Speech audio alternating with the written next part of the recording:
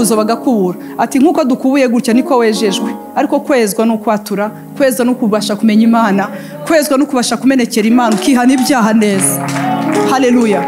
Njya mbwira abantu yuko kwihana ibyaha nicyo kintu mw'isi gitanga ubudahangarwa. Bene data dufite abantu babidutayemo.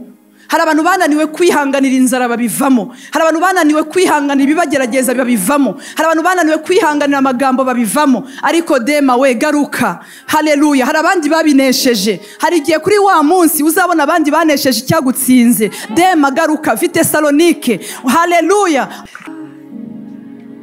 Solo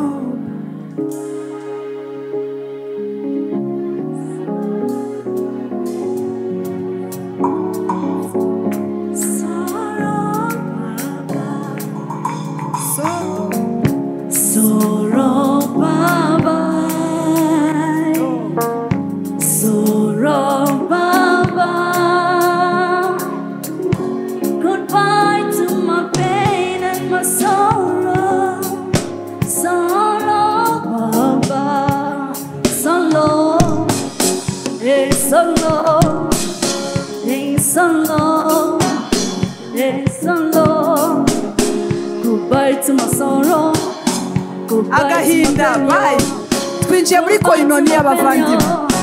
Haleluya. Amatiku bye. Goodbye to my sorrow. Bye bye. Goodbye to my pain. Goodbye to my pain. Goodbye, goodbye. Goodbye, goodbye. Goodbye, goodbye. Goodbye to my sorrow. Goodbye to my pain. Goodbye, goodbye. Joseph. Joseph uragaruka. Cyangwa uzazuta. Hallelujah. Oh my God. Karibu mu muryango w'abantu bahiriwe. Karibu mu muryango w'abana b'Imana. Uko tubona gutya ntabwo twigirisha turakundana. Bwira mugenzi wawe ngo ntunkunda koko. Yesu ashimwe. Haleluya. Karibu mu muryango w'Imana. Abana b'Imana ni beza nshuti. Abana b'Imana ni beza bambaye ubwiza bw'Imana. Abana b'Imana ni beza bambaye ubwiza bw'Imana. Abana b'Imana ni beza bambaye ubwiza bw'Imana. Kanakire Serge inshuti yacu nawe reka bapepere. Serge mushobora kuba mujya mumubona aririmba ariko reka basuhuze. Reka Serge abasuhuze. Serge Imana imuha umugisha. Serge ni inshuti yanjye. Imana imuha umugisha. Hallelujah. Hallelujah.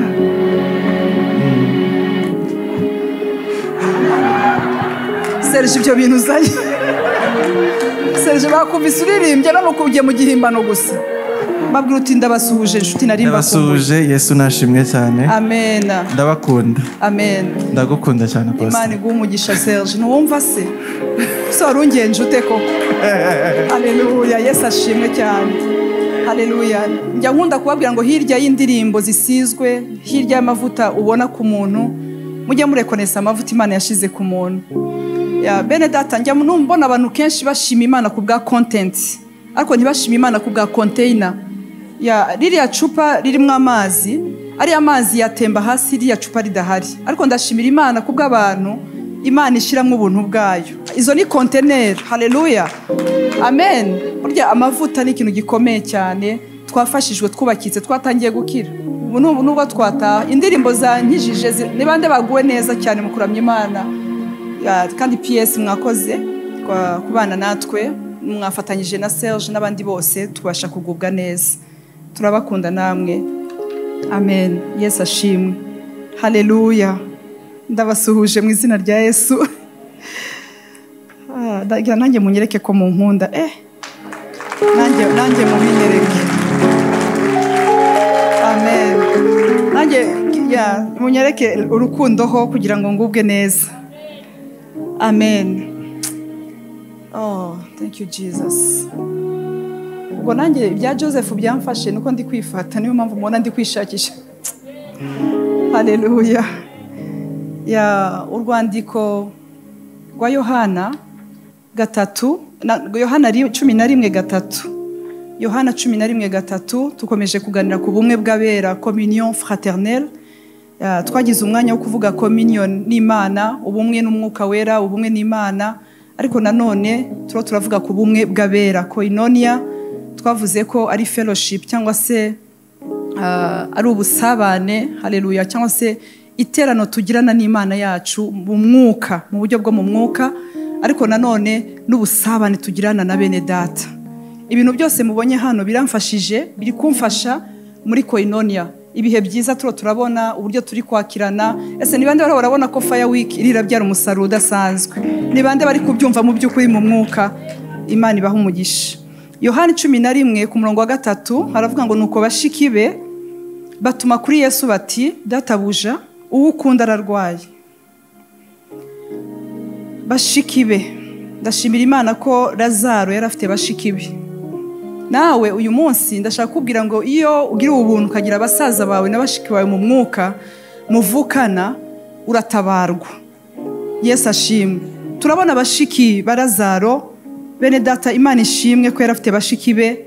Iyo urebye kuva ku murongo wa mbere, Pastor Bernard wenda yahabasomera kuva ku murongo wa mbere, ubona bavuga ngo bene se harimo Maria na Marita, ariko wenda sinzi niba umwanya utagiye kugira ngo mpisomere kugira ngo nanjye ntajya haleluya, hadusomere kuva ku murongo. Hariho umuntu wari urwaye witwaga Lazaro w'i Betaniya, ikirorero cy'iwabo wa Maria na Marita, mwene se.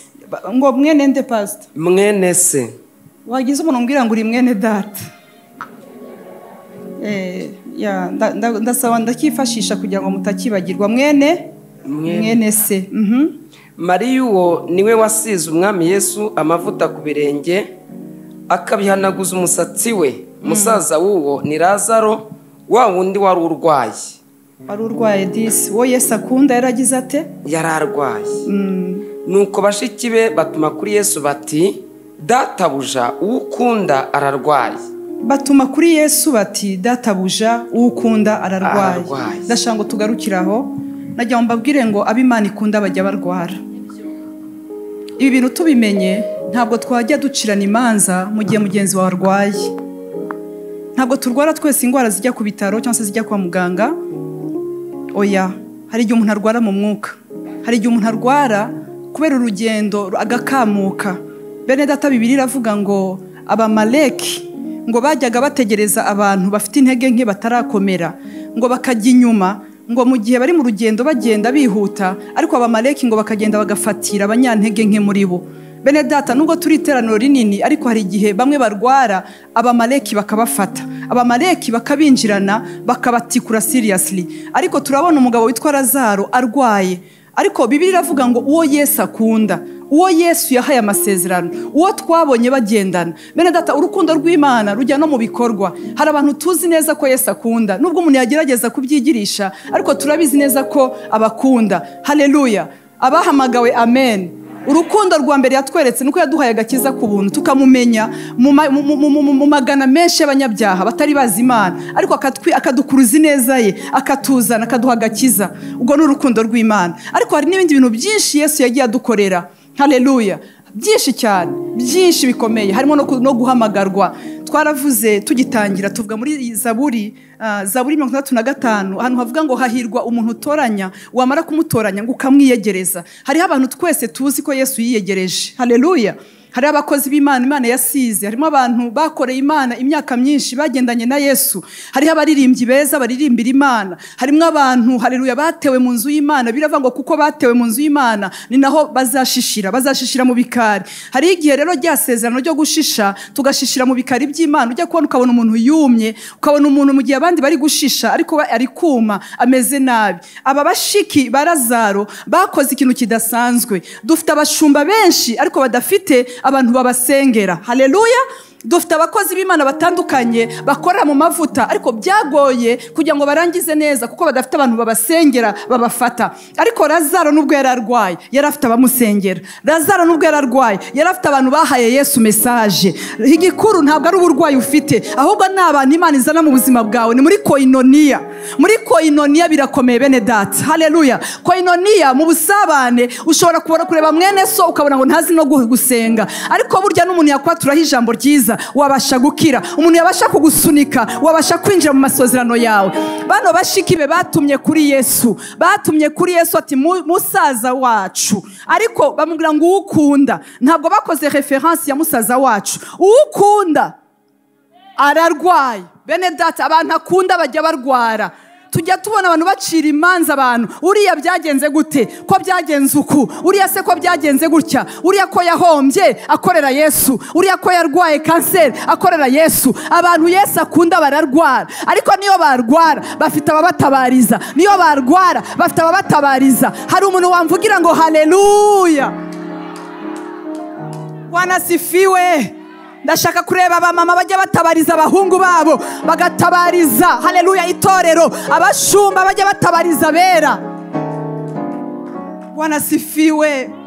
Ukunda wa wundi wavuzeho mu giterane, wa wundi wahanuriye muri 7 days of worship abantu bose bahari ararwaye. Wa wundi wimitswe mu kwezi kwa 2 kuri Noble Family Church akagukorera imyaka myinshi ararwaye. Wa wundi uhora imbere yawe ararwaye. Hari imbaraga z'ubusabane bene data. Nubwo twarwara ariko iyo twivanze mu iteraniro ry'abera, iyo twivanze mu materaniro nkaya, imbaraga z'Imana zikamanuka mu ndirimbo nkizi, ushobora gukira. Ariko hagize abantu bamwe ushobora gukira. Ariko ndashaka abantu bari on fire mujye muvuga amen. Noneho abanyamubiri mubihorere. Amina. Yesu ashimwe. Haleluya. Abantu bakoreye Imana ba visionnaire bajya barwara. Ntabwo ari gitangaza kuba aposto yarwara ko sinkarwara. Amina. Nshobora kutarwara ingwara zo kwa muganga ariko nkagwara kwiheba no kwigunga. Umukozi w'Imana Paulo yararwaye uti bajya barwara. Ndashaka kubivuge cyane. Turiga ubusabane bw'abera. Urwandiko rwa 2 Paulo yandikiye Timoteyo.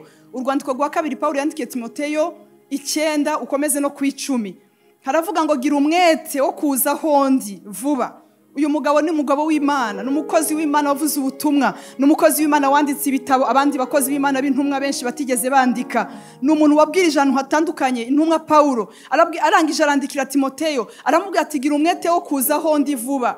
Ngwino vuba Timoteyo. Ku murongo wa 10 ngo Dema yaransigiriye kuko akunze iby'iki gihe cya none agise Tesalonike. Kiriskenti nawe yagiye Galatiya na Tito yagiye Delumatiya.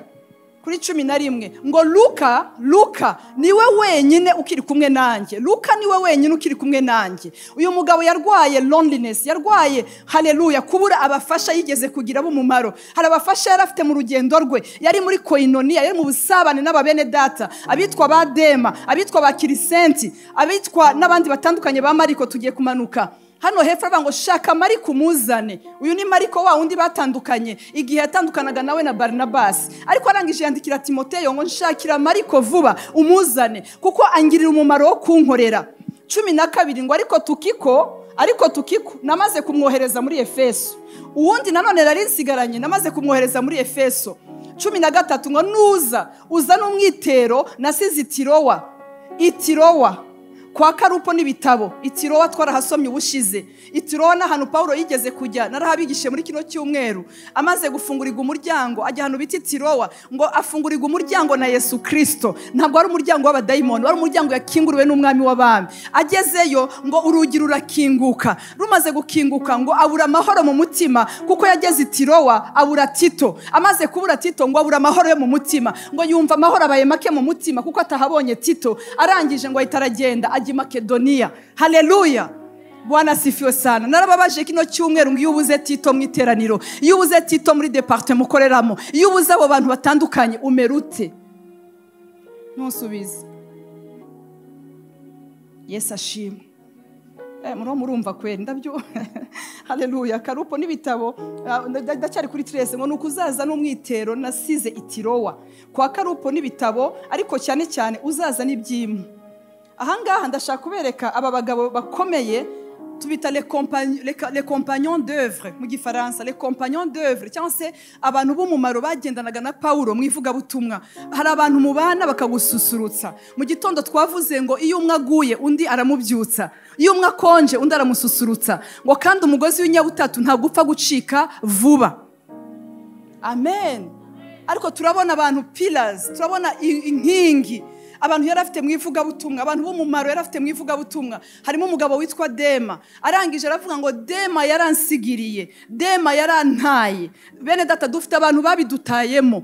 Hari abantu bananiwe kwihanganira inzara babivamo, hari abantu bananiwe kwihanganira ibibagerageza babivamo, hari abantu bananiwe kwihanganira amagambo babivamo. Ariko Dema we garuka. Haleluya. Hari abandi babinesheje, hari igihe kuri wa munsi uzabona abandi banesheje icyagutsinze. Dema garuka. Vitesalonike. Haleluya. Ngo Dema yaransigiriye, arangije arigendera ngo agitesalonike mu byiki gihe cya none. Ntabwo ari byiki gihe gusa, mw'isi ya none.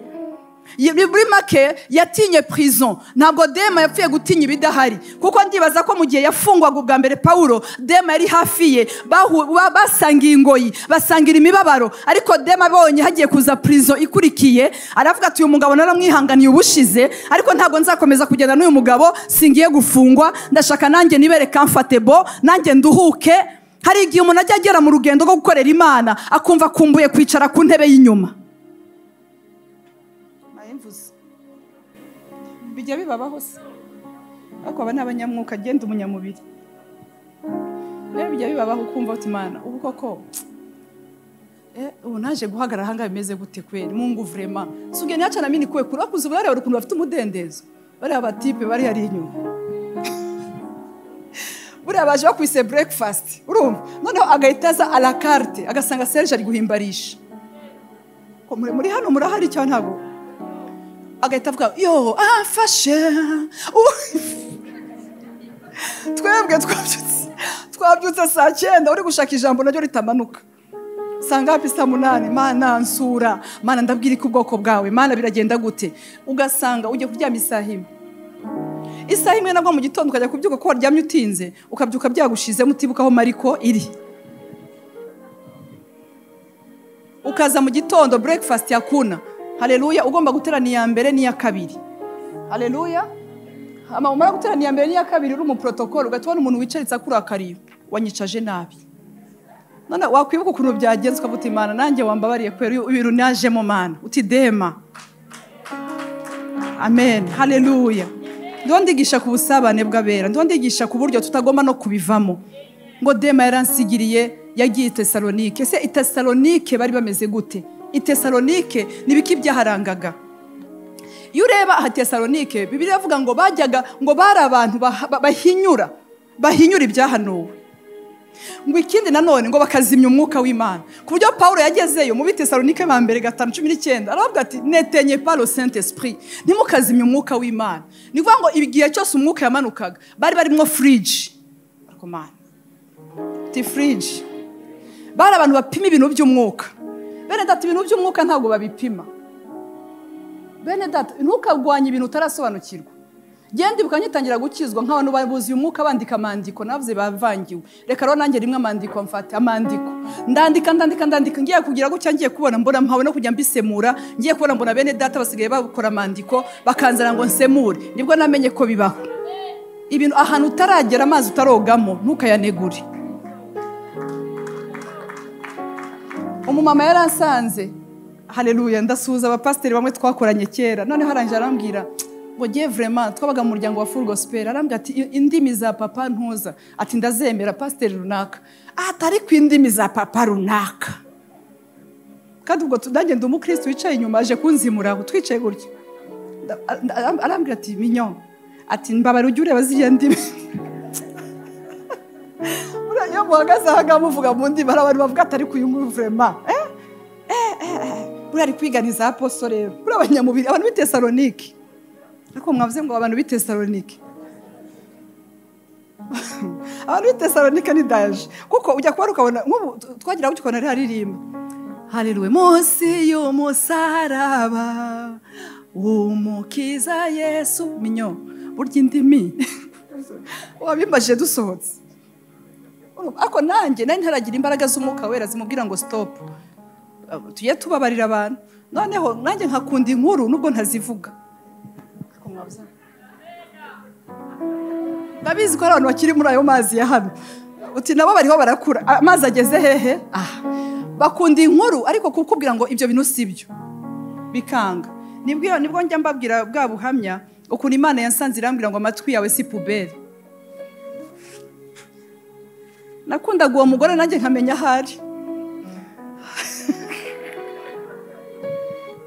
haleluya gamukunda kuko barakomana nyamakuru agira kwera ati ariko buri indimiza ati vraiment amen hari abantu bazi pasteur twabanaga yitwa Kasongo muri Full Gospel bakundaga rero indimizi akambwira ngo indimiza pastor Kasongo ni za vrai akini ule papa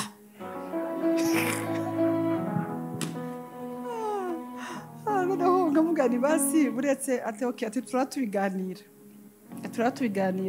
ati tuzabireba ariko uyu munsi Imana ishimwe hamwe n'ubukuri bwe yarakuze pe ntabwo yasubiye inyuma uti Tesalonike umvise hano Dema yagiye ndashaka kubaza wagiye he Dema aha to turavuga ngo ukunda ararwaye Dema yararwaye arwara mu mwuka Dema yaguye isari bene data Bibiliya avuga ngo nimutagwa isari muzasarura iryo jambo ndaritinya riri mu Bagalatiya ngo numutagwa isari muzasarura hari igihe nicaye ndavuga ngo mana ibintu sinakoze wenda byinshi ariko bike nabashije gukora mu bwami bwawe ningwa isari sinzabisarura ndavuga ngo nutagwa isari minyo uzasarura bivuga ngo nujya kugwa isari bya bintu byawe byose bya bindi wakoze uza ubitakaje rero songa mbere mutoto wangu nubwo urwaye nubwo ufite ibintu bikurwaje reba mwene so byibura ukomeye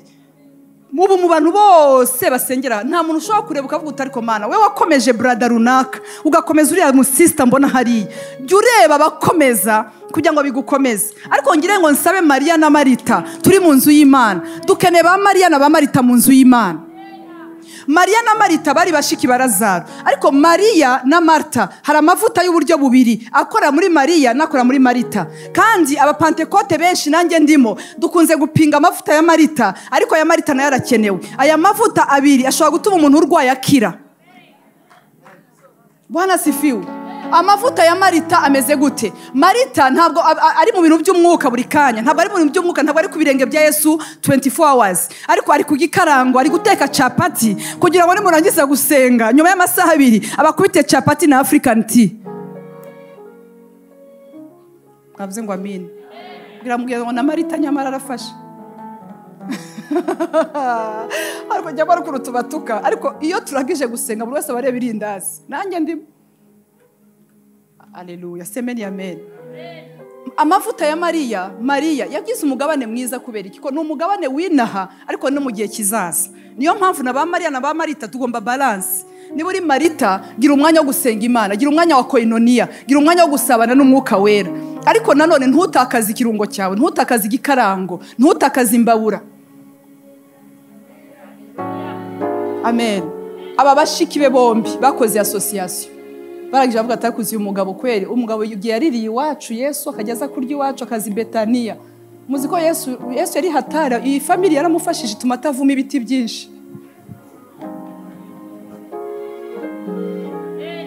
yagarukiye ku cy'umutini burya ngo yaravuye Betania rata burya yaravuye Betania mu gitondo agira gutya akubita ijisho ku giti cyitwa cy'umutini ashonje bereda gusonza birakatsindwa iyo ubona Yesu yaravumye igita shonje ugira ngo wowe ushonje ntabyo wavuma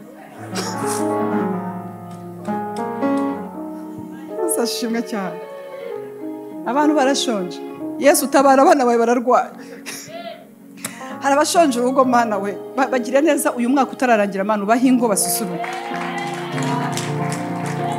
Yesu harimo abantu bamaze imyaka 5 nta kazi imyaka 7 nta kazi vraiment none ku buryo diplome ye masters yabaye nk'icyemezo cy'umutungo. Mana ndakwinginze mana tabara mwami Lazaro ararwaye gira neza muri koinoniya tubone ubwiza bwawe. Ese mwavuze ngo amen koko?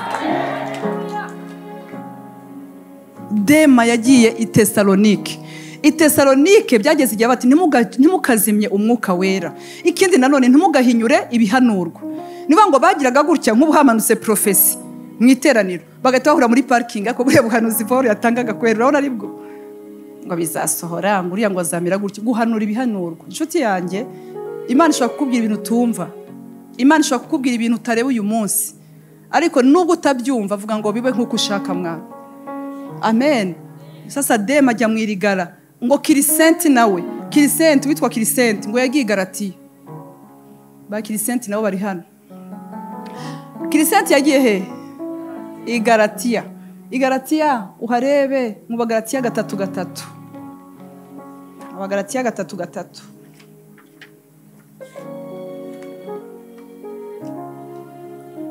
Aravuga ngo yemwe uhera wenda hejuru ku murongo wa mbere wenda sinzi ngo yemwe kaduhere ku murongo wa mbere ngo yemwe Bagalatiya babapfapfu foolish Galatians ariko sitwe mana yemwe Bagalatiya babapfapfu mweretswe Yesu Kristo wabambwe ku musaraba mu maso yanyu. Ibi byonyine nibyo nshaka ko mumbwira. Mbese imirimo itegetswe n'amategeko niyo yabahesheje umwuka cyangwa se nuko mwumvise mukizera? Bari batangiye kugira ibintu by'amategeko n'ibintu bitewe ubwoba by'amakode n'amadoktrine atoroshe, ariko ibyo batatewemo mbere. Arangije arababaza ati ariko se ko niki cyatumye muhindura ibintu? Ese imirimo cyangwa se amategeko yanyu nibyo byabahesheje umwuka? Niki gituma mutagumana ubusabane? Niki gituma noneho mukomeza gupimira abantu muri achievement, mugapimira abantu muri assignment bafite? Nimubashe kumenya yuko ibi bintu mutabihawe n'imirimo itegetswe n'amategeko, ahubwo mwabiheshejwe haleluya umwuka, cyangwa se nuko mwumvise mukizera. Nuko twumvise tukizera. Bivuga ngo muri beginning ibyo twumvise tukizera nibyo turagenderaho mu byakozwe n'intumwa 2:42 ngo bashishikariraga, barumvise barizera ariko ntibagarukiraho, bashishikarira kumva iby'intumwa zigishaga. Haravuga ngo muri abapfapfa mutyo kuri 3 Abagalatiya 3:3 muri abapfapfa mutyo mwatangiye iby'umwuka none mubiherukije iby'umubiri. Mwatangiye muvuga mu ndimi none murangirije mu mazimwe. Mwatangiye mufite ishaka ryo gukorera Imana none murangije muri muranegura ngo gukorera Imana nta mumaro. Mwatangiye iby'umwuka none mubirangirije mu by'umubiri. None mubirangirije mu by'umubiri. Birababaje cyane ko uyu munsi abantu basengaga agasenga iminsi 3 mu kwezi asigaye ashaka ahantu bamuha ibitunguru ngo arakize. Haleluya. Ibimenyetso by'ubuhanuzi genda byemera igihe umwuka yabitanze mu gihe gikwiriye, ariko ntabwo uzanywa amazi ngo urakize, ntabwo uzapfa kugotomera ibitunguru uti mu izina rya Yesu. Hari abantu batakibasha kwihana bakazana umukubuzo bagakubura ati nkuko dukubuye gutya niko wejejwe, ariko kwezwa no kwatura, kwezwa no kubasha kumenya Imana, kwezwa no kubasha kumenekera Imana ukihana ibyaha neza. Haleluya. Njya mbwira abantu yuko kwihana ibyaha nicyo kintu mw'isi gitanga ubudahangarwa. Haleluya. Yesu ashimwe cyane. Niki cyatumye mutangira iby'umwuka mukaba mubirangije mu mubiri? Niki cyatumye mukunda guterana iteraniro ryera ariko mukaba mutagifite umwete wo guterana kwera? Niki cyatumye mugira ishaka mukamera nka Dawidi avuga ngo naranezerewe, I was glad, naranezerewe ubwo bambwiraga kujya mu nzu ya data. None uyu munsi kuza mu nzu ya data bikaba ari duty, bikaba bisa nk'ari ikintu kikuremereye. Niki cyatumye mutangira iby'umwuka mukaba murangije mu by'umubiri? Kirisenti rero yagiye Galatiya. I Galatiya nta hantu umuntu atangira iby'umwuka akisanga yarangirije mu by'umubiri. I Galatiya haleluya. Nigeze kujya muri nibature hari iwacu ikagugu, amen, tutaraza kuri Nobo hano hafi. Hanyuma ngiyeyo aho twabaga mbere hahandi kera. Sinzi ukuntu nazindukiye muri nibature yaho uwo munsi, muzi ko habiya hano na hariya. Noneho ngiyeyo nsanga umuntu ari harabahimbarishaga abagore babyinye muri nibature. Amafaranga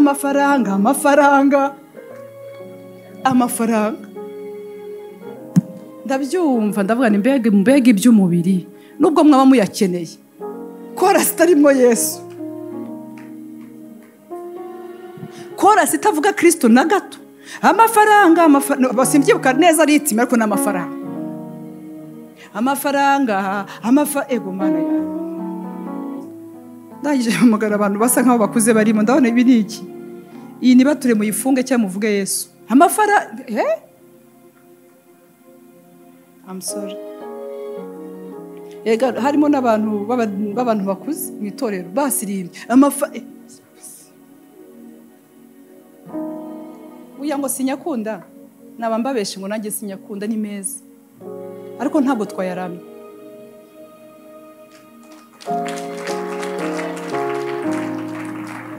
Aya mashi nayo abantu baje kuyasaba.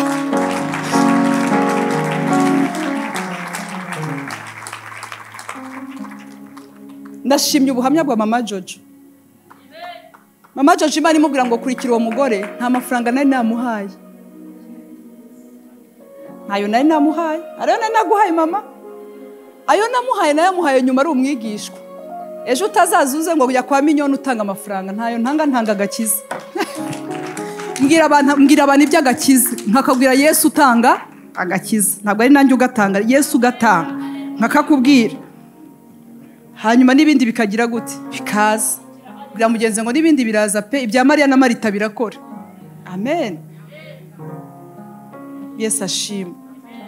Bwana sifiwe. Yesu ashimwe. Hari igihe abantu bajya bavuga ngo buriya ngo abantu batanga ubuhamya ngo kuko babaha amadolari. Idolari 100 ryatumye uvuga byatuma uvuga impamvu z'ibyiringiro byawe. Shame. Ariko tugomba kuba muri koinonia. Tukajya ku birenge bya Yesu tugafatanya ariko tukanafashanya. Ariko ntiturangize ku by'umubiri. Ntiturangize ku by'umubiri. Ukabona nukuri pe hariho indirimbo ubona umujene aririmbye nta kibazo. Aho ukabona nk'umumama ufite ungana nkanjye. Hari indirimbo ari gukora yitije Yesu kugira ngo yitize icyapa cya Yesu. Ariko urareba uburyo ari kubyina umumama ungana nkanjye yambaye kora igera aha. None n'intuza beg izatujya imbere hataringaniye mbego asanga ahantu hose. Ngo niyambuye idini ngo naradefrige unagize gute wenda warabaga nko muri ADPR ati noneho ngiye kugaruza imyaka inzige zagize gute ngo zariye. Semeni haleluya. Ndashaka kubona abantu b'Imana bavuga ngo amen. Hari utuntu tubera abajene pe ikindi n'abakecuru ntukagirisha abajene cyo tubereka bakure. Amen. Yesu ashimwe. Ariko urabona abasaza b'abapasiteri barakarira abajene cyane ukagira ngo urashaka yambare iyo mariniere y'ikoti nkawe. Urabona azakura aho bavuga ijambo. Amen. Ya njya mbibwira abasore hari umusore uza kureba ngo nsengera mbona urugo ko nambaye ikoti ingana iki. Hamubwira sasa iyo koti mimi naona haina affaire ile. Genda wambare sur mesure. Ntabwo ufite umutayeri.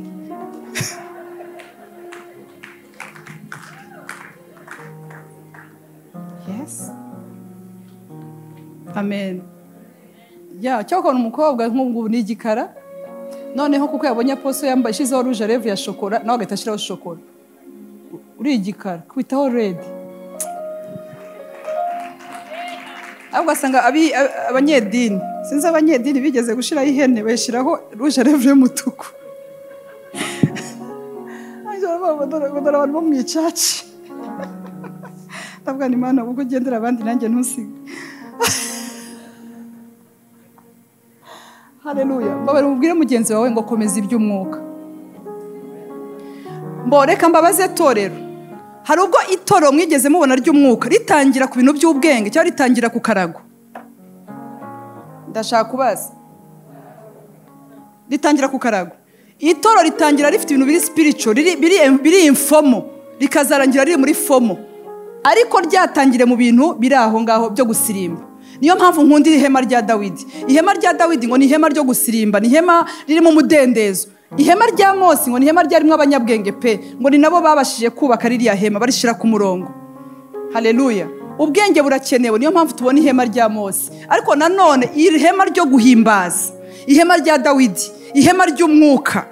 Haleluya. Ihema aho umuntu yabyinye arangije, muzi ko yabyinye danse gusa, danse ya Dawidi. uwamusetse yahise ahinduka umuntu utabyara. Donc hari ikintu cyo kuba productive cyahagaze ku muntu wamusetse ari ibyinira Imana. Transfer yabereye aho. Aramuga ati ndashimira Imana yafashe ubwami ikabwambura so ikabasha kubuma. Byari ibintu byo mu mwuka. Iyo tuje hano tukabyina hari ibintu biba transfere, hari ibintu bihinduka, hari ibintu bikoreka. Mbabarugira umuntu umbwira ngo tugume mu mwuka. Torero performance ni nziza. Performance ni nziza. Kera ufite amashuri makeya utaraba promoted wajya kuvuga mu ndimi, utangiye kwiga masters ugeze muri PhD utangira kuzivugira munsi noneho haje agapfukamunwa zaragiye burundu. Ariko Imana igufashe kugira ngo wongere usubire mu mbaraga zo gusengera mu ndimi nsha. Haleluya. Najya nkubwire ngo ubwenge bwawe ntabwo bwakuranduramo kansa, ariko imbaraga z'umwuka wera. Imbaraga z'umwuka wera. Corona igira irangire ufashwa aterura intebe yishire ku mutwe avuga ngo Mana ndafashijwe. Haleluya. Bakozi b'Imana tureke mwuka wera yongera kore mu itorero. Ariko ntabwo mwambara mukavuti uti kiriseti yagiye Galatiya. Turashaka kuva Galatiya muri riteraniro. Hari abantu bifuza kuva Galatiya. Hari abantu bifuza kuva mu mubiri. Arababwira ati niki cyatumye mubirekura. Yari yarababwiye mu Bagalatiya 1:8 arababwira ngo nimugire ibindi bintu mwizera, ngo niyo bagewe Paulo cyangwa se marayika uvuye mu ijuru akaza akababwiriza ibintu bihabanye n'ibyo twababwirije, avumwe. Agire gute? Avumwe. Hari abantu bavumwe batabazi ngo ni umuvumo w'abadayimoni ariko ari umuvumo w'Imana. Kubera iki? Kuko bariho baragerageza kudukura mu byo twizeye, bariho baragerageza kutwambura ubudahangarwa twabwize tugihamagarwa. Akakubwira ngo biriya bintu urimo ngo jya uvuga neza, ngo ujye umenya yuko ngo uri umuhindirokazi. Imana ishimwe ko abahindiro batancunguye, Imana ishimwe ko ntacunguwe n'abanyiginya, ariko Kristo w'i Nazareti mumvugire ngo amen. Ariko haleluya, haleluya. Ahantu tubana umwuka akamanuka akakubwira ngo jya muri garderobe ukuremo ya myenda uyihe Suzanne. Nibanda turi kumwe ahangaha. Bwira mugenze ngo uko Yesu akunda ararwaye. Abantu turarwaye, ariko uyu munsi Yesu ankize. Ninde muntu wifuza gukira uyu munsi? Yifuza gukizwa n'ijuru. Muza ahantu tubana tugasenga turi mu mwuka, turavuga mu ndimi, ariko Imana ikakubwira ngo fatiriya sheke. Nigeze kuba nagiye gusenga ahantu iminsi 3 njyana n'umudamu w'inshuti yanjye, uyu munsi n'umupasiteri. Tujya gusenga iminsi 3 turiyo, tugiye tubona umusore uje. Uyu munsi nawe n'umupasiteri afite urusengero hano runini mu Rwanda. Uwo mupasiteri yari umusore utari umupasiteri, yaragiye gukora ubukwe mu cyumweru kimwe. Ari njya mu masengesho, Imana irambwira ngo twara carnet de chèque. Ndavuga ngo iyi carnet de chèque gute se? Gute sinayigendana gati yitware kuko irakora umurimo. Ndayitwara igumayo. Tugeze ku munsi wa kabiri, hari undi mucuti wacu wari harasengera handi aho hantu twasengeraga. Uwo musore aza kumusura, aje kumuha icyifuzo cy'ukuntu afite ubukwe. Hanyuma baca kudusuhuza n'uwo mumama aho twari turi abanyamwuka. Haleluya. Baro baradusuhuza, mwuka wararambwira na ifite 12 millions kuri konti. Angahe?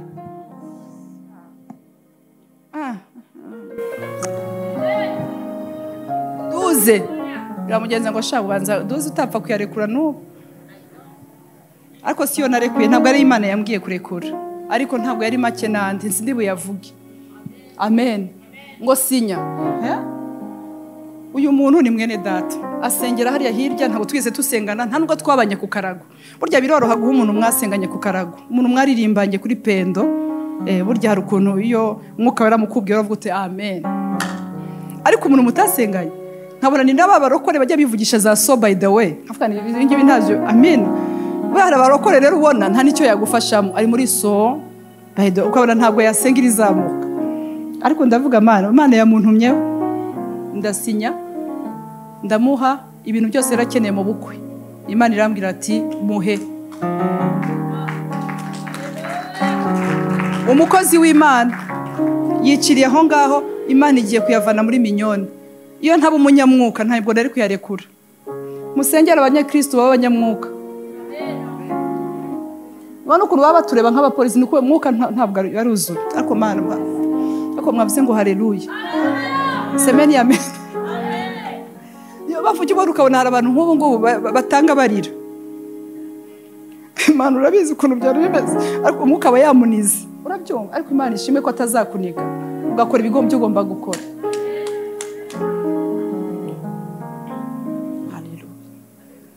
Haleluya, haleluya. Twakabahaye ubuhamya ariko turanga gusa nkaho wenda wagira ngo umuntu arirasa imbere yawe, ariko umwuka wera araza akakwereka ikibanza ufite ati kiriya hari muri wirira harimwe ikibanza kiri Kicukiro abantu bazashira isoko niba ari he hamwe kuri centre Kicukiro centre, kibanza umuntu yampaye. Hanyuma Imana irambwira ngo uriya n'umugore w'umupasiteri, umugabo yarapfuye kera n'umama musengera hano umumama pasiteri yarapfuye, ariko umugabo yakoreye Imana mwivuga butumwa mu bantu ba kera bakoreye Imana neza. Ariko Imana irambwira ngo uriya n'umugore w'umushumba kandi weretswe abagore b'abapasiteri bakenyereye he ko tubiririmba rimwe bikazadukoraho. Noneho umumama agasanga ngiye kumva ngo fata kiriya kibanza ukimuhe. Ikibanza nkimuhaye yarakigurishije, amaze kukigurisha akivanamo amafaranga agenda aguramo inzu. Uyu munsi umugabo yaragiye ariko umugore w'umupasiteri ameze neza, ariko kubera ko ntari nabaye nka kirisenti ngo nge hehe igaratiye mu mubiri wacu, mu mubiri ni kure y'Imana. Uyu munsi mubona ibisubizo byinshi Imana yababikiye bibitse mu bantu. Hagize abantu bavuga ngo ibyanjye bibitse mu bantu. Bene data ntabwo biri mu ijuru. Imana yabwiye Mose ngo fata kuri uwo mwuka ukuriho. Mana umwuka ugize ute undiho? Umwuka niki ni amavuta. Niba ngo Apôtre Mignone niba wajyaga wemerwa abantu 1000 bakakwemera, kuva uyu munsi utangire wemerwe na 300, ariko umwuka ukuriho ushireho Bernard, ushireho Pastorize, ushireho Collins, ushireho Faveur wajya gugira aho bajyaga bakwakira kuri tapi rouge nabo bajye bahanyuraho di. Mbako mwavuze ngo amen. None se byagenze yugute Yesu atambuka mu mugwa we hehe wi Yerusalemu. Indogobe niyo yagize gute? Yesu agumya yagize ate ayicayeho. Iyo uri umuyobozi mwiza urareka abandi nabo bagatambukaho mama, nawe ukajya ugenda uvuga ngo haleluya, ariko mwavuze ngo haleluya. Ariko ibyo ngibyo mu mubiri uri umupasiteri ngo umukristo yahaye undi modoka bagiye mu uhe mwuka gatambara rinete mwavuze ngo haleluya. Ndabakunze gusa mbarize uti kirise wagiye kirisenti uko watangiye uyu munsi upostinga iki? Oya turekure abataramenye Imana utarakizwa bikorere, ariko wowe platform ufite ya social media uyikoresha uti? How do you manage? Galatia wirirwa gusa abakubenze werekana kuri social media nubwo bandeka Yesu aracyari muzima. Abantu baterana ibikuta gusa kuri social media. Punish them by fire. A message of grace. Rekada ubakubita inkuba beneda. Haleluya. Butikirize biti. Kirisenti n'umunyembaraga. Kirisenti n'umuntu wakoze umurimo. Kirisenti n'umuntu wakomeje Paulo, ariko yisanga ari hehe i Galatia. Abo Yesu akunda bajya barwara. Abo Yesu akunda bararwara. Abakozi b'Imana bararwara. Ariko dufite ba sisters badusengera, dufite ba brothers badusengera, dufite Maria na Marita babasha gutuma kuri Yesu message ati musaza wacu ararwaye. Imana idufashe. Birashoboka yuko wenda nta muntu kuko siwe wa mbere wa muntu wari ufite ikibazo ku mazi ku kidendezi cy'Bethesida Yohani 5 ngo nta muntu yari afite. Disi ngo marayika yajyagaze amazi akibirindura rimwe na rimwe bakakomeza yicaye ngo nta muntu. Umwaka umwe 10 20 38 nta muntu. Ariko nawe try gerageza wige kubana, wige ku kintu cy'imibanire, niba ngombwa tuzagushakire school fees. Imibanire irabagarirwa. Uba mu itorero abandi bakobwa bagakora dote, nta dote ujya ujyamo. abandi bagakotiza bagakora keke yo koza anniversaire, wowe shwida warangiza rero ugahita ukurura umunwa. Ruriya toro nta rukundo bafite, wowe watanze uruhi.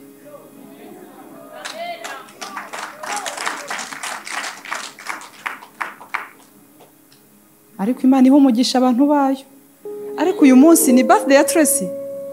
Yo, happy birthday Tracy. Happy birthday. Ay.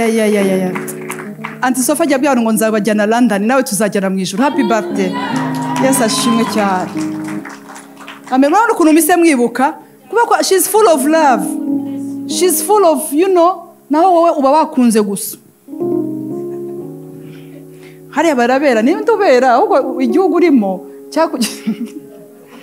Amen. Bene dati yisi iri gukonja cyane, bureke twe kwikonjesha.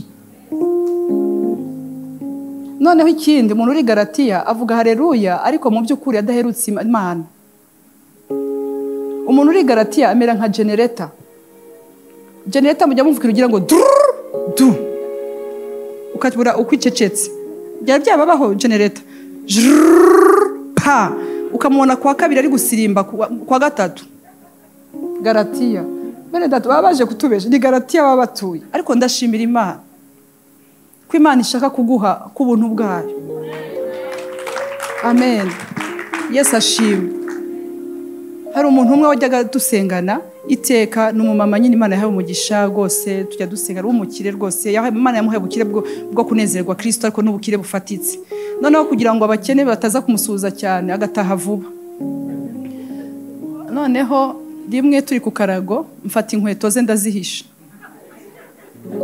Njye narabigambiriye. Mumbabarire basi cyo cyaha. Nafashe inkweto ze ndazibika.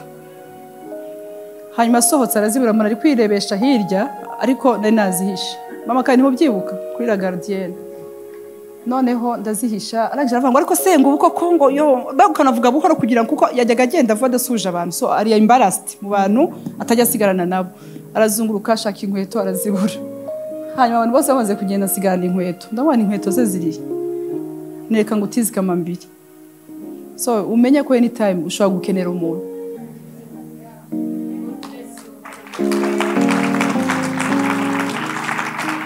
Ushobora gukenera umuntu. Bene data hariho stage uzageraho mu buzima. Uriya poso gutya ugakenera mu Kristo uvutse vuba. Akakubwira ngo komera pastor. Hari igihe uzakenera umuntu. Hari igihe uzakenera umuntu mu buzima ukamukenera. Hariho saison mu buzima ngiye amagarwa n'Imana. Nabaye rejected n'abapasteri bamwe na bamwe. Ntabwo banyangaga barankundaga ariko hari igihe bandetse. Noneho ngiye kubona rimwe hari inama ahantu, ngiye kubona mbona mufti w'abisilamu araje paritse hari ngo Pastor Mignone kuko tutakubonye hariya mufti. Imana igufitiye abantu. Nushaka ukome make ubwo kuko mvuze mufti. Ariko urabona barokore. None se mufti yamfashije urihe? Ntabwo yambyaye mu idini ariko yaramfashije. Hari igihe kimwe ntarinze aho ngomba kwerekeza umurimo nyitangira umuhamagaro, ariko padiri muri Saint Paul arambwira ati Pastor Mignone, arambwira ati Pastor Mignone hariya kandi ba communauté de l'Emmanuel n'abandi bose bari bahakeneye. Ariko arambwira ati abagore mupfa kuba muvuga sinzi ibintu yambwiye bya ecumenisme n'ibindi, ati mupfa kuba muvuga Yesu sha. Haleluya. Bene data turahateranira. Aho ngaho turahava muri EPR mu Kiyovu aba EPR basengera bajya badusura rimwe na rimwe. Murabizi muri EPR mama ziripa ndamusuhuje. Ahantu amen, ahantu mama uwo mukecuru yabikaga imfunguzo kugira ngo azaziguhe byabaga ari hatari. Yesu ashimwe cyane. Ariko hariya muri EPR turagenda turahasengera. Ariko wa gatanu naho baratwakira bakatubwira ati ariko barokora ati mugira urusaku rukabije. Amina. Ariko muri EPR bakajya bambaza ati ariko mbabere umbwiza ukuri ba bandi musengana babarokore ko bajya baza kutubaza ngo kuki twahaguhaye, ngo nibo baza ngo ntabwo turabona abantu bahano baza kutubaza, ariko ngo abarokore bajya baza kubaza ngo uriya mugore mwahamuhereye iki. Aba pastor bamwe na bamwe noneho birabatangaza. Torero dusubire muri koinonia, torero tugire ubumwe, torero tugume mu mavuta, torero tuve Galatiya, tuve mu bintu by'umubiri, twe gupfa ko umukristo yavuye hano akajya ahandi. Kuko umukristo ni nk'ipantaro gutya, iyo ufite ipantaro yambaye, Kristo yambaye ipantaro, noneho akavana ibiri muri uyu mufuka bikajya muri uyu, nta hantu ntabwo biba byavuye kuri ya pantaro, biba bikiri hahandi muri ya pantaro. Umukristo kuva muri Nobo akajya Restoration, akajya mu Banglikani, akajya Zion, reka akaba akomeje kuba muri Yesu, ntacyo bitwaye bakunda. Semeni ya menda bakunda gusa. Imana idufashe beneda. Ikintu nabonye, iyo umuntu nubwo yaba afite intege nke 10, ariko ukafata ikintu kimwe cyiza umuziho, ukavuga turiya n'umuntu w'umugabo, ndamuzi agira gutya na gutya na gutya, uzagenda kureba usange bya bindi bipfuye bindi, uko ugenda umwemera, kimwe kivaho, ikindi kivaho, ikindi kivaho, ikindi kivaho. Dufashanye dukire. Abantu b'Imana bajya barwara, abantu b'Imana bajya barwara. Tugwaje abasore benshi, turarwaye, dufite natwe aho turwaye. Bene data turwaye nkuko Paulo yarwaye, aravuga ati nta wundi muntu mfite, mujye kunshakira Mariko. Ariko Imana yabasha kudukiza. Ariko izadukiza imanutse yonyine? Reka da, dukeneye abadutabariza. Ninde uzagutabariza? Uzatabarizwa nuko uri mu iteraniro ry'abera. Birashoboka ko wakomerekeye mu bantu, ariko uzakirira mu bantu. Birashoboka ko wahungabanye mu bantu, ariko uzakirira mu bantu. Mu gitondo nigishije uburyo hari abakristo kubera koinonia baprofita b'abaprofiteri. Ujya gusanga ugasanga kuko twavuze ngo turi mu bumwe, ntabwo kuba mu bumwe ari ugushanuka ku muntu. Amen. Bibiliya ivuga ngo bo kubahwa mu bubahe. Ugasanga kuko umuntu ari umuyobozi, Imana yamugira ubuntu, wahita umubona ku rusengero ugatumubwira ngo nzazana ibintu binsinyire. Hano ntabwo ari ahantu ho gusinyishiriza ibintu. Amen. Iyo ni indero nkeya, ariko twe ntayo tugira. Amen. Hari umumama umwe yigiriye ubwoba rimwe ahantu twasengeraga w'icyo Kibagabaga, noneho yibereye umumama mukuru ariko utaragize ibibazo mu buzima. Noneho hanyuma umuntu umwe amusaba lift ari mugoroba, akaba atinya abantu kandi akiri umukristo musha. Noneho wa mudamu amusaba lift amubwira ngo ndagusabye ngo uyimpe, asa nkaho ari mu mwuka cyane. Arambwira ati uriya muntu ati you know what, ati you know ese byagenze gute? I don't know how to explain it. Yeah, that lady, yeah. Agira ubwoba. Amen. Niba ujya kubona ukabona abantu bamwe bari guhunga, abantu bahora babateza amashida, ukasanga bikoreye ka serire kitwa ngo diplomatic service kugira ngo bikize abaturage. Ariko Imana idufashe, ariko mwavuze ngo amen. Imana idufashe kugira ngo ivuga ubutumwa dufite tutaribyaza mu izindi entere. Ntabwo connection n'umukristo mu itorero biguhesha amahirwe agiye Dubai kumutuma ngo uzanzaniye iPhone 11. Uzi konte y'imezi ite? Uganda atinya se.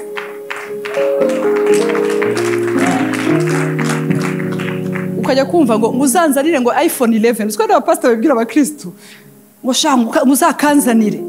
Mana yanjye. Ukanda bizi kuri kuvuga aposa yaburate kuvuga kuri yashaka ari umukire. Ngiye naciye mu butayu.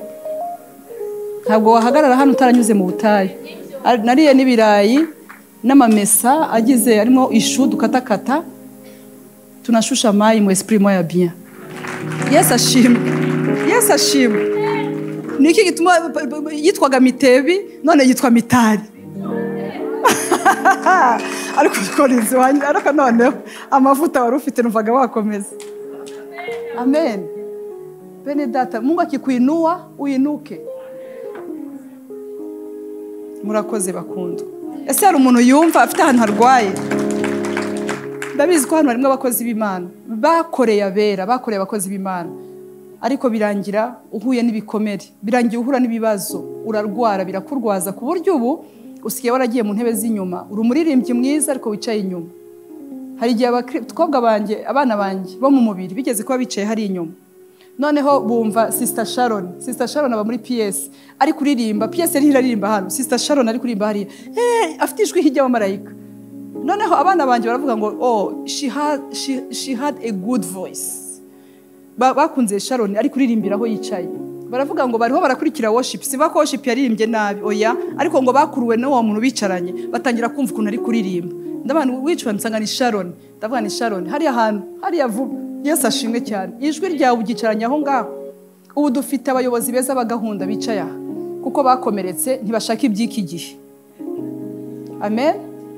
Ubu hari abakristo bicaye aha babakuye ibyinyo. Haleluya. Ku buryo yicaye gutya avuga we ntabwo uzi twaje hano mu bitaro kuruhuka poso, twaje kwiruhukira. None se murabona ntabwo mwaje mu bitaro kuruhuka. Murabakozi b'Imana, Imana yatuzaniye. Wenda uranahagera ukahasanga abandi bakomeretse. Ugasanga hari undi bari barimye ubuperezida bwa korali aho yabaga. Cyangwa se bamwimye ubuperezida bwa protocol, cyangwa se bamwimye nk'umurimo. Noneho ugasanga wenda tuvuge wenda ukamusanga mu nguni ni uri gukora akazi. Noneho wamusanga ahangaha ugasanga nawe yafashe inguni. Avuga ati bangwanyahije hariya ariko uyu nguyu ntabwo azankura mu mwanya wanjye. Noneho ugasanga ni Iran na Iraq ariko Imana idufashe bene data. Reka mbabwire niyo tutakora indi mirimo ariko tukabanza kuzuza haleluya ikintu cyo kuba good disciples hanyuma tukabona kujya mu mirimo byose byaba byiza. Ese hari umuntu yumva ashaka gusengerwa akavuga ati mwami ni ukuri pe numva nanjye ndwaye, hari area numvise ndwayemo nta gahato, ukumva hari ahantu urwaye uhaguruke nanjye Imana itansise.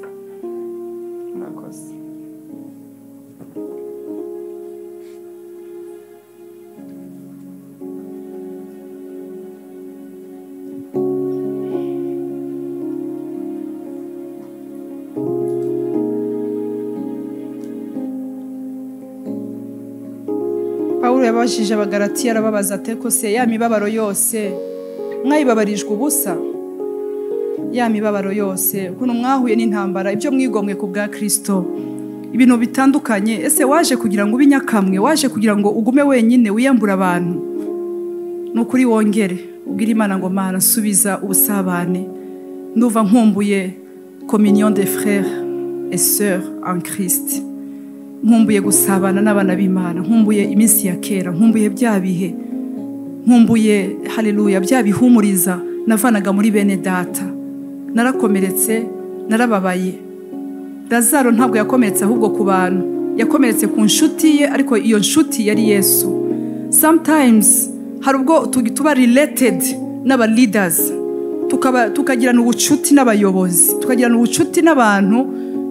Iyo ukomerekeye ku muyobozi ushobora gukomereka kurusha cyane. Rero Lazaro yakomerekeye kuri Yesu. Haleluya. Yakomerekeye ku muntu w'ikirenga, yakomerekeye ku muntu bakundanaga. Yumvaga kameme uretse no kuba yarabasuraga bakabana iwabo, ariko yarafite ubushobozi, yari yaramubonye akiza abantu, yari yaramubonye atabara abantu batandukanye. Ariko amahirwe Lazaro yagize, ariyo mahirwe natwe dufite, nuko yari afite bashiki be bamutabarije. Ukeneye abantu bagutabariza, ukeneye inshuti zigutabariza. Niba ufite ikibazo kikugoye, abavandimwe muri Kristo bagutabariza, byose bigahinduka. Bene data jewe ntabwo njya ntinya kutabaza. Haleluya. Gutabaza abantu nzi ko ari prayer partners banjye. Ntabwo ni birakomeye, musenge mungire ku mavi, hano ni danger. Yesu ashimwe. Iyo namaze kubibaha mera nk'umuntu uruhutse. Iyo namaze kubibaha numva uko byamera kose nabo barakikorera. Barahari hano mu itorero. Yego ni byiza kugira amatsinda y'abinginzi, ariko hari abantu Imana iguha babucecero mu nzu y'Imana, ariko bakaguheka. Niba Mose yarahetswe na Aroni na Uri, bakabasha kumufata, bakamufata amaboko ye atarabasha kumanuka, abamaleki bakabatera. Natwe Mana dufite amaboko yamanutse, dufite ibintu byinshi haleluya byatumye amaboko yacu amanuka. Abamaleki barayamanuye, abamaleki b'amagambo batumye amaboko yacu amanuka, abamaleki b'ibicantege, abamaleki b'ibyiki gihe. Utubabarire umwuka wadusubije i Tesalonike tukamera nka Dema, utubabarire ibintu byadusubije i Galatiya tukamera nk'uko Kirisenti yagenje.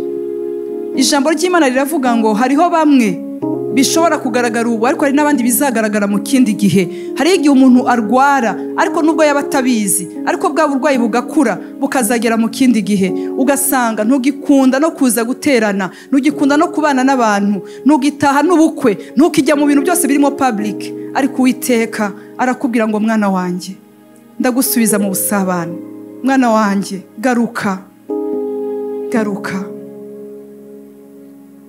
Ingia muzamura ijwi mwebwe, usaba aririmbyi bazamura ijwi. sinzi ni hari abadufasha yes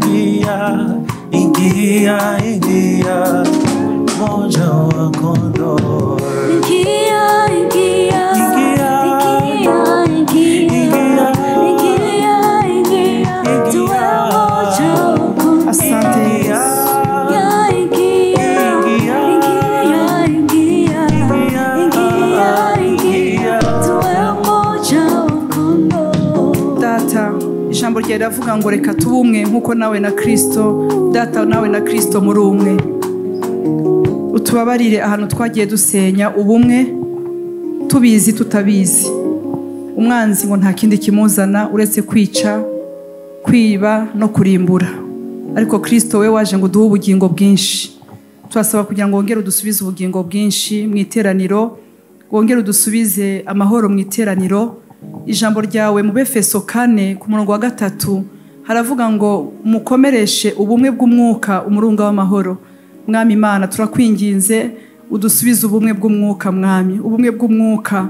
Reka badema ubasubize kuri position zabo, reka bakirisenti n'abandi batandukanye abo ntibakiriho ariko ni twebwe duhari, ni twebwe abo uyu munsi mwami. Utubabarire ko twagiye mu by'isi ya none, twagiye mu bitworohereza, twagiye mu nyigisho zitworohereza, twagiye mu kumva ibyo amatwi yacu ashaka kumva kurusha ibyo ushaka. Utubabarire wera wa Isirayeli, wongere udukize. Hari abarwaye mu mutima, hari abakomerekejwe n'inshuti. Dawidi yaravuze ngo iyo mbabazwa n'umuntu rubanda nari kwihangana, ariko ya nshuti magara, bamwe twagendanaga, bamwe twabanaga, bamwe twahoranaga, nibo bambabaje. Mwami ndakwinginze udusubize iminsi yacu imere nk'iya kera mwami. Ibintu byose byaje bikaduhungabanya, ibikomere byatujemo bigatuma tubasha gushiraho, tubasha guhagarika imirimo myiza, duhagarika ubusabane n'abera. Reka ibyo ngibyo biranduke muri riteraniro. Reka twongere twumve ubwiza bwawe, twongere twumve icyubahiro cyawe mwami Yesu. Hari n'igihe ibyaha nabyo, ibyaha cyane cyane ibyaha bitwambura wa murunga w'amahoro. Ndasenze mwami kugira ngo niba hari ibyaha bitandukanye byadutandukanyije n'iterano ry'abera, bikadukura muri congregation, bikadukura mu misozi yacu, reka ibyo byaha tubyihane. Mbabarire uvuge ngo mwami Yesu umbabarire ibyo nzi n'ibyo ntazi. Ibintu byantandukanyije nawe bishobora kuba ubwoba, bishobora kuba ibihe, ariko nisanze ndaho ntagomba kuba. Ariko uyu munsi nsubiza mu bihe byanjye nk'ibya kera, ibihe byo mu mwuka, ibihe byo kuririmba indirimbo na zaburi n'ibihimbano, ibihe byo gusuhuza bene data nciye mu bihimbano byo mu mwuka. Unsubize ibyo bihe mwami, ongera unsukemo kunezezwa n'agakiza. Ntunte kure y'amaso yawe kandi ntunkureho umwuka wawe wera.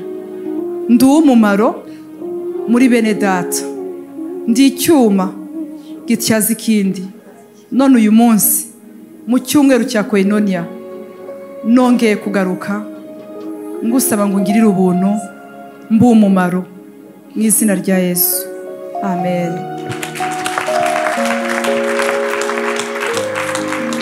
Ndabahobereye mwese, haleluya. Mabara ungire gutya basi duhoberane. Ndabahobeye mwese aho muri, haleluya. Abapfakazi mukomere, imfubyi Imana igiye kubahumuriza, haleluya. Imana ikomeze kubagira neza, murakoze.